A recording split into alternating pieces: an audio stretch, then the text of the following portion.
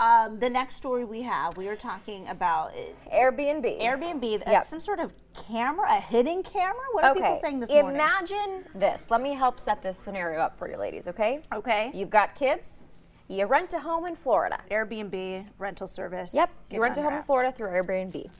All of a sudden you look up, room your kids are staying in, smoke detector's blinking. And you're going, Is that normal? Right. Is it supposed to blink? Is it supposed to have a color, have a light, whatever?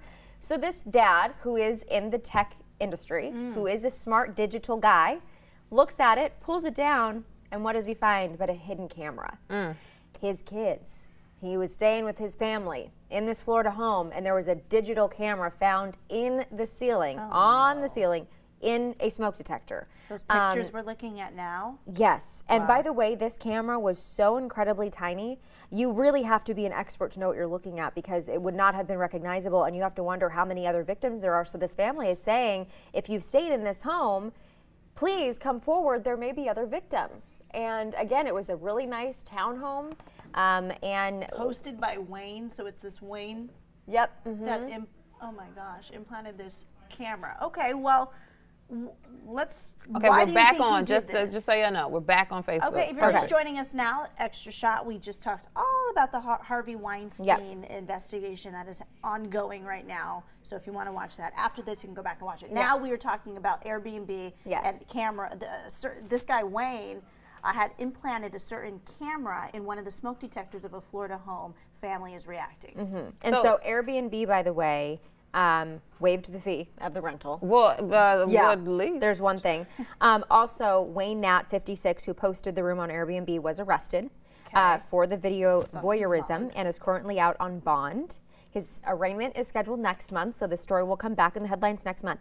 Airbnb told ABC News that Nat had an account on his website for 2 years and had at least 40 reviews. The company said, though, that it did permanently ban him from the site, clearly. Oh, thank goodness. But 40 reviews could mean that there were at least 40 people who stayed, at least 40 victims, potentially, depending on when you put these cameras in.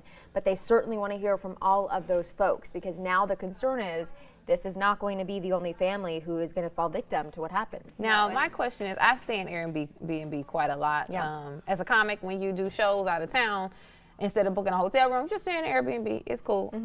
I stayed in Airbnb recently, and immediately I was like, ooh. Because one, you treat it like a hotel. Yes, it's someone's home, and you understand that. But once you're there, you're like, well, I'm staying here for the weekend. It's a hotel. So you would expect that there not be hidden cameras, because if you feel like you need to go to certain lengths to record what the person inside your Airbnb apartment or house is doing, then you don't need to be booking out for Airbnb. No. Like if you're that paranoid, to be letting random guests stay in your home, that you have to be vetted. You have to upload your driver's license front and back whenever you sign up for Airbnb. Like you have to go through a process to get in. I wouldn't Airbnb, and knowing that I'm a paranoid person when it comes to that, but that's my prerogative, right? Like I don't choose to be one who rents my place out. And if I did, I would want some sort of surveillance, but that's not right. That's against the law. You can't be spying on people. Well, and let's be clear, this wasn't a surveillance camera. It wasn't. It wasn't just like I have an alarm system and I have a surveillance camera popped into the living room and that's the only room you see because the front door entrance is right there. That's not what this was. There were 2 separate hidden cameras found in 2 separate smoke detectors that were clearly unrecognizable to the normal person. Not disclosed. Any average person staying there would never have noticed these, which is why potentially they now want to talk to all these people who have left reviews, who have booked him, because they're wondering, my gosh, how many other victims could there be? And thank goodness this dad who has this tech background noticed that there was something off and then looked at it and found these cameras. In the in the bedroom, that's your personal space. Oh my that's goodness. where you change your clothes. At one point, I'm sure family is nude, getting in and out of your clothes for the day, going into the bathroom, going into the shower. Yeah, everything, little mama and daddy time. Like everything is vacation rental. Oh my God. What was he thinking, and why did he? What was the motive, right? Like why? So and also like how does this change your perspective now? Because we stay in Airbnbs a lot, VRBOs as well.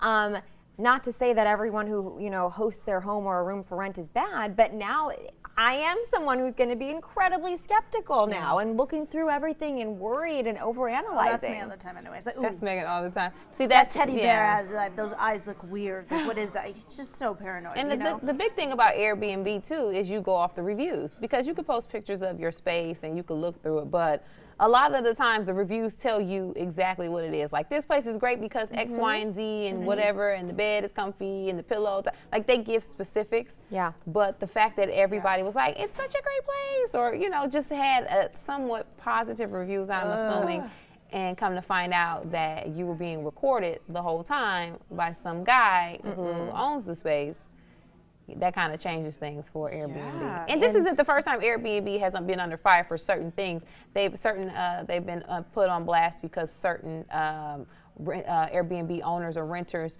wouldn't rent to people specifically because of the color of their skin, or because they were women or versus men. So this isn't the first time Airbnb And the lieutenant who's on this case now said not only did they find those cameras, right, they also discovered at his home a lot of computer storage data devices, hard drives, computers, laptops, SD cards, anything that would store data they have confiscated, collected it as evidence. So unfortunately, that's the scary part, is if you were victimized, now this stuff exists and you have to wonder, has anyone else seen these images? What did he do with it? Guy do with all of that footage before he got caught? Does it live online? Is it sold somewhere? Who knows the mommy daddy time you're talking about? I mean, this has a lot of legs, and it's terrifying. It's terrifying. I feel bad for those who have stayed there, because now you're just going to wonder. If you don't get answers ever, you're going to wonder. Yep. Yeah. Oh no. Okay. So how do you prevent this in the future, right? Like, I want to know. We need to talk to some expert. Like, what do you need to do to check to make sure? Do you have to look for the blinking lights? Maybe that was the camera dying or something. How about if there was? You know, we don't know what to look for. Right. So you shouldn't have to. If you book a space to stay overnight or for the weekend, you shouldn't have to be in there with that metal thing that you see people in the old school 80s movies on the beach trying to find change. No. Like the metal thing. Like, you shouldn't have to have a wand. But you are entering into someone's home. This isn't like you're going to a hotel. I'm not saying it's right by any means, but I'm saying, have we become this society where we are maybe a little too trusting?